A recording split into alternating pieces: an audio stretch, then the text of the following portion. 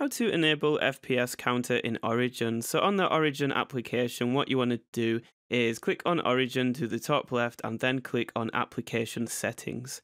From here, you want to click on Origin in Game, and if you cannot see that for whatever reason, it will probably be underneath More. So click on More and then click on Origin in Game.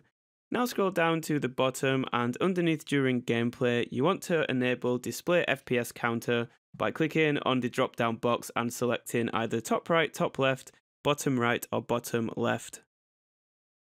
Once you've done that, it will look like this, and you can also make it larger by going to the counter window size and changing it to either 200% or 300%. There's also another setting that you can play along with to get it to your liking. And that's all you have to do to enable the FPS counter in Origin for Origin games.